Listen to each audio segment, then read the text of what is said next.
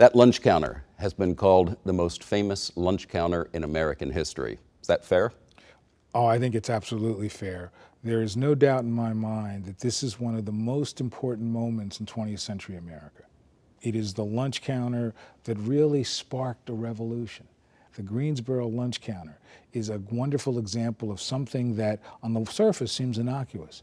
And yet, by the way people reacted to it, by the way people used it as a tool to change America, it's one of the most important moments in the 20th century. So for people who don't know, tell me the story of that lunch counter. So it is 1960, and we're only 6 years away from the Brown versus Board of Education, 5 years from the Montgomery bus boycott. So the civil rights movement is on everybody's mind. But they're still struggling to figure out what are the strategies to confront Jim Crow segregation.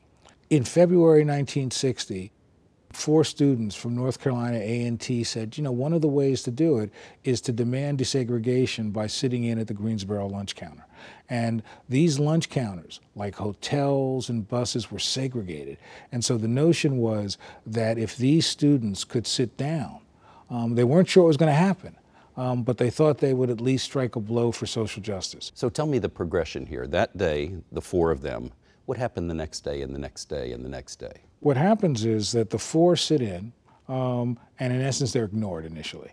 And they come back with different iterations, and it suddenly becomes a movement that people from other parts of the college begin to say, all right, we will now sit in. And what happens is that gets picked up by the media, and it's seen as one of the strategies. Remember, this is 1960, so you're just now on the cusp of the Freedom Riders, people riding buses to fight for desegregation, and suddenly people saw attacking lunch counters, Woolworths and others, as really an effective tool. And so what this does, it launches hundreds of sit-ins around the country, especially throughout the South, using this as a tool to get media attention, to demand that change occurs. And so this lunch counter, this simple lunch counter, really was the spark that launched the revolution. Woolworths were different in different parts of the country. So in much or even most of the country, Woolworths lunch counters were desegregated. What Woolworths said is that they would follow the local custom.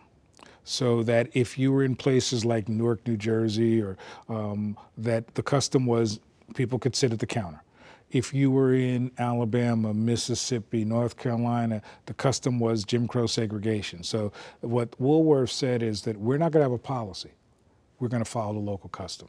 And it wasn't long after their sit-in that this lunch counter actually was desegregated. This lunch counter in Woolworths was desegregated in July of that year.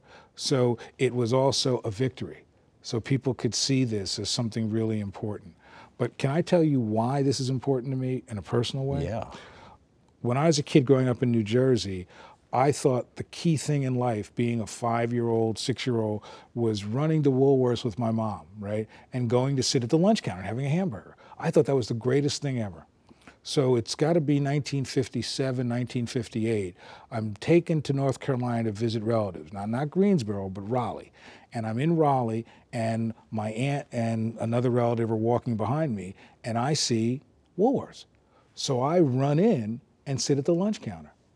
And I'm sitting at this lunch counter, and suddenly these white hands pick me up and take me over to the standing part where only colored people could stand. And I remember being dumbfounded. My aunt was terrified, and I remember being dumbfounded. And they served me a hamburger, and the taste was never the same. I never went back to Woolworths after that. But I'll never forget how much that hurt, just as a little kid from New Jersey. So then when years later, I have an opportunity to sort of think about collecting this lunch counter, it became both a professional issue and a very personal issue.